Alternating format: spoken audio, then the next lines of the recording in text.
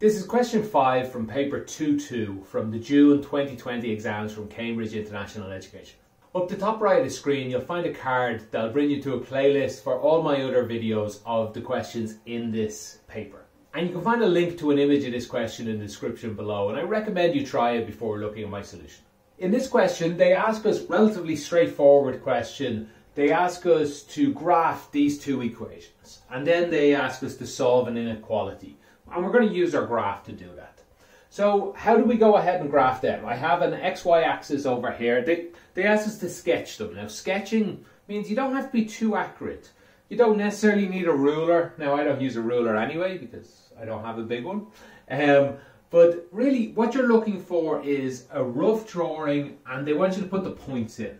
Any points that are relevant, like on the x-axis or the y-axis. So let's do the easy one first. Y is equal to 3x plus 5. Well, to draw this we need a point, and the plus 5 tells us that it hits the y-axis at 5. Tells us that because basically if x is 0, then 3x is 0. Y equals 5. X is 0, y equals 5. And this tree here tells us the slope. Tells us the slope. That's slope 0, slope 1, slope 2, slope 3. So it's going to look something like this. Now, slope 3 means when x moves 1, y moves 3. So when x moves back 1, y moves down 3. Or more to the point, x moves 1, y moves up 3. I should probably always go left to right. So anyway, what point must this be? It must be 1/3 of 5. So we'll just call it that, 5 over 3. And 5 over 3 is more than 1 and less than 2. So, oh sorry, minus 1, minus 2, minus 5 over 3. We can see roughly where it is. So that's pretty much my sketch of that line. But that's not where you're getting most of your marks. Most of your marks is to draw this one. This is an absolute value. Now, absolute value simply means anything that's inside this, if it's a positive, it stays positive. But if it's a negative, it turns into a positive.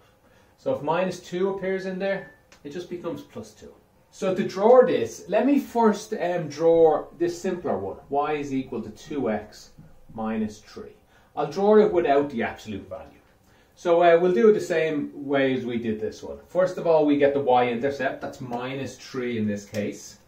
Let me put in, if this is plus 5, minus 3 is about down here.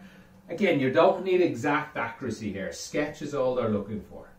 And they have a plus 2 slope. If this is a plus 3, plus 2 will be a little bit lower than this one. I'll use a red marker to draw this one here. And will look like this. So they're not parallel, they're diverging slightly. So we'll use this red line here. Now what is this point here? The slope is 2, so when we move 1x, we move up 2. So we need to move 3 up, we need to move 1.5 this way. So this is 1, there's 2, and this guy is 3 over 2. 1.5, or 3 divided by 2. This 2 here, where this 2 would have come from, and this 3 would have come from here. Alright, so that's that drawing, but it's not quite the absolute value yet. But remember what the absolute value said. If it's positive, if this is positive, and remember this is equal to y. So if this is positive, it stays positive. Well, here it's positive. This is y here. So here's y equals 0, y equals point something, y equals 1, y equals 2. All of this is positive. So it's going to stay positive. So let me change this to black. That is, this will look the same as this in this part of the world. Now here's where our problem is. At this point here, what point is this? This would be about 1/2, I guess. Minus 1/2 in this case. So at minus 1/2, what does this absolute value do? It changes it to plus. At minus 1/4, it changes it to plus 1/4. At minus 3, it changes it to plus 3. Let's put that in there, 3. And all the way here, any point, any minus point just becomes a plus point. So it looks something like this. We'll draw it like that. And that's what an absolute value looks like. We can rub out the red, or maybe we should have put the red in pencil line if you're doing it in an exam. Pencil for the red hair, biro for the black ones. Or dotted lines as well is the other option. Maybe I should have put in dotted lines here. That was just to help us draw it. Okay, so that's part one. That is the sketch of both of those. I would probably like to see, I have this point, I'd like to know this point usually, but we're going to need that point for part B. So I'll go ahead and find this in part B anyway. Okay, part B is here. 3x plus 5 is less than the absolute value of 2x minus 3. Now there's two ways to do this. We can do this using algebra. Just solve it using algebra. We'll have to square both sides to get rid of the absolute. And that'll give us an answer. But there's actually an easier way to do it. We can solve this by looking at the graph. Because here we have 3x plus 5 is this line. And the absolute value of 2x minus 3 is this line. So just by looking at it, when is this line less than this one? Less than on the y-axis, because that's what we've graphed it by. We've graphed this guy is equal to y. This guy is equal to y. So let's go through it here. How about this? Remember, this continues on up at a steeper angle.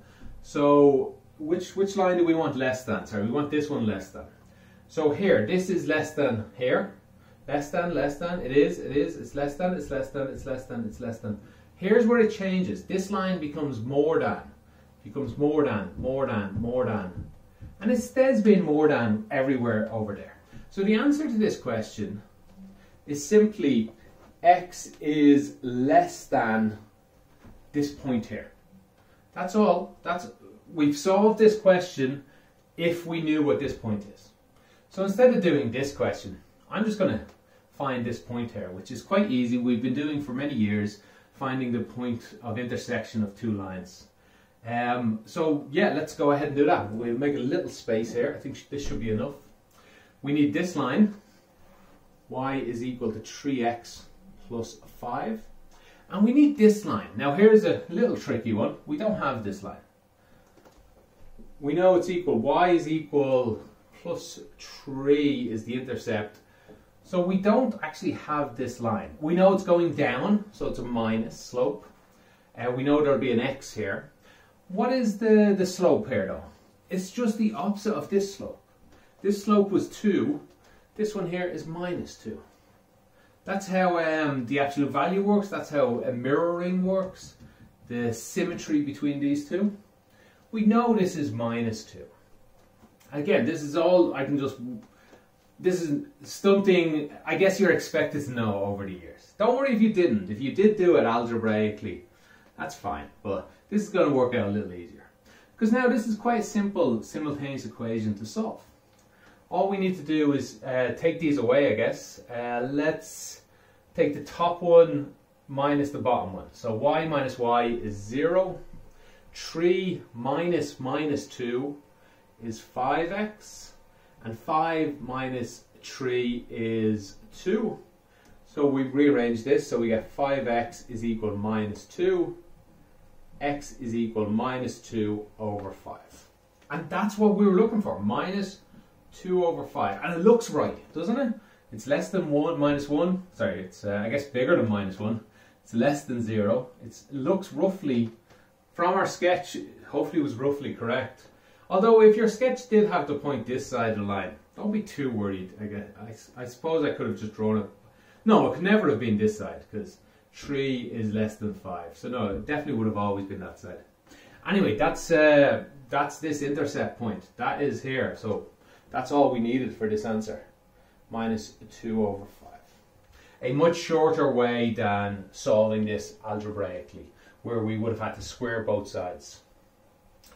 Okay, hopefully that answers all your questions on this one, but if it doesn't, please put them in the description below, in the comments below, and I'll do my best to answer any of those.